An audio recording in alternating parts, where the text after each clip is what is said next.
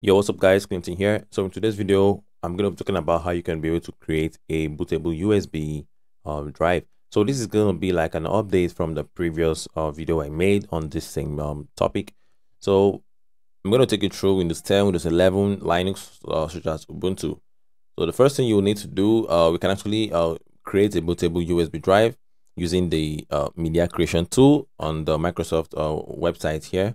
So I can actually just go ahead and just download this part here, and once you download this, you can actually go ahead on Windows 11. All right, so after you have downloaded once you have downloaded that, okay, let's go over to my storage here. You can see this is my media creation to 2.2H2. This is a Windows 10 setup.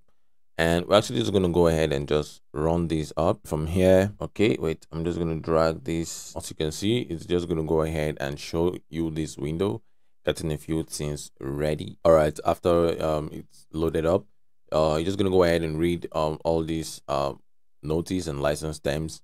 Click on accept if it suits you, and it's going to show this again, getting a few things ready. Give it a few minutes or a few seconds, and it's going to pop up the next window. All right, so it's going to load up and it's going to show you this window here, and you're just going to go ahead and click on create an installation media here. And once you click on next, you can actually just go ahead and see other stuffs here. You can actually uncheck this box if you actually want to use a different settings here. If you click this edition, it's only one edition actually. Okay, there is a 32-bit, 64-bit, and for the language, there are a lot of languages there to pick out from.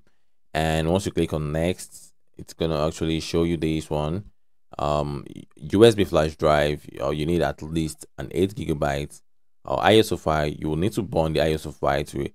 We're going to go ahead and make use of a USB flash drive, which I already have plugged in my system right now. It's a 32GB.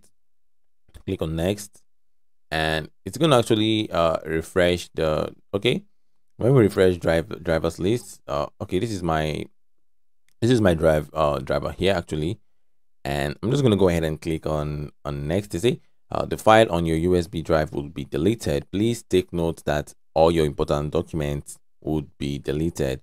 To keep these files, back them up now to save to another save location. Okay, I'm gonna go ahead and just click on next. Hopefully this is gonna show us this. Okay, all right, without wasting much time, immediately I clicked on next, it just started to download the Windows 10 to our flash drive. So this is what I need to just do here. I'm just gonna stop this whole process right here. But for those of you that wants to go ahead and use the using the media creation, this is how to go about it. Okay, the next tool here we're going to be making use of is the Rufus. So for the Rufus, all we need to do is to go over to the website. I'll be dropping all the link in the description. So once you're here, go ahead, download the latest version. Currently, the latest is 3.22. You can download this or the portable version. I'll actually go for this one here. And as you can see right now, this is my storage. I've downloaded Rufus, and I'm just going to go ahead and just run the Rufus. Okay, so from here we have our Rufus, and you're going to make sure your USB is plugged in. This is using the Rufus method. Okay, go ahead. If you have multiple USB, you can select from here and then leave this on disk or ISO image, and then here you can actually just go ahead and leave it on select. Click on it. You can go ahead and pick Windows 11 or your Ubuntu. Let's go ahead and click Ubuntu, and from here right now, all we need to do is to make sure we leave this on MBR, leave this on this path here, and then we can actually just go ahead and click on start. And once we click on start, it's going to show you this Windows here. We'll have to leave this on right in ISO image mode. That's the recommended. Click on OK. Okay, that's how to do it with the Rufus. I'm just gonna go ahead right now and just close this one here. So the next method here we can actually use is making use of the Ventoy method. Yeah, all right. So this is the last tool you can use here, which is the Ventoy.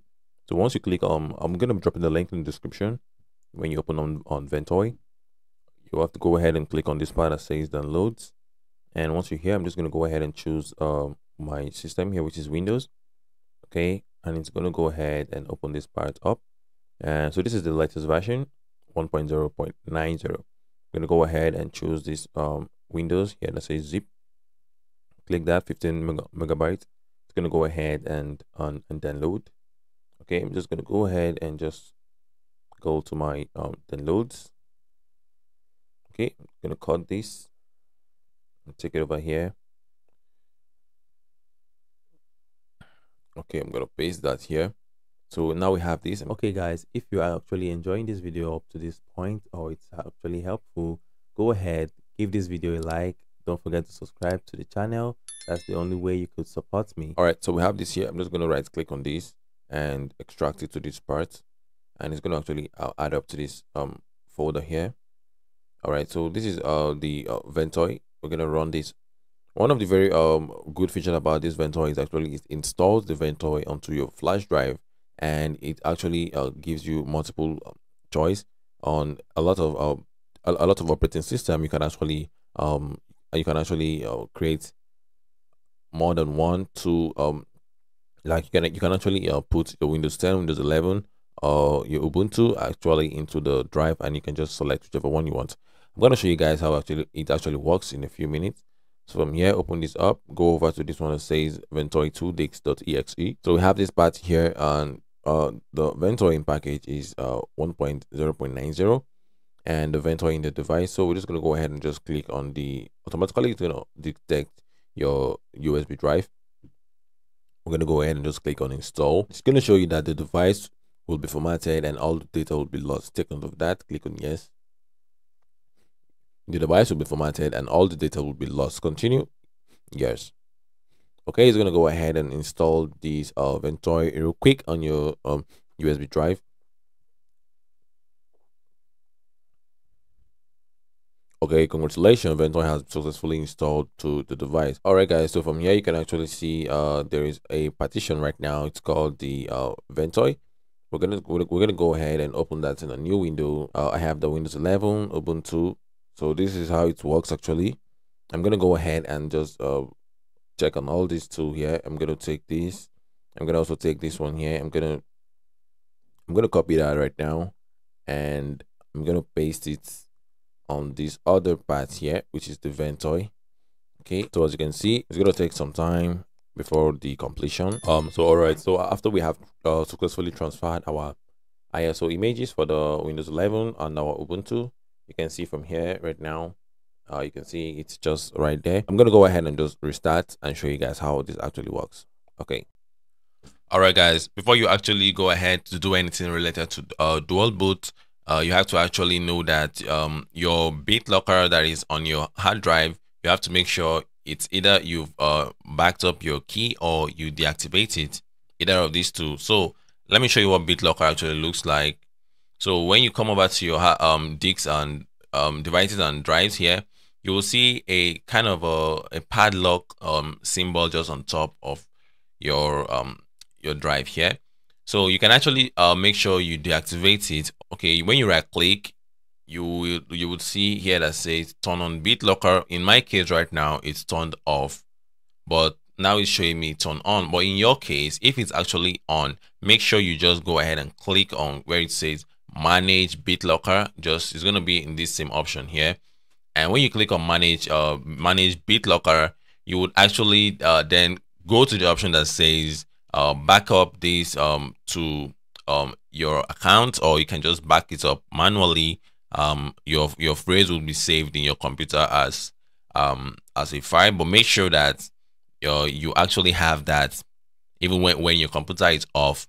So it's best you just make sure you just turn it off for now.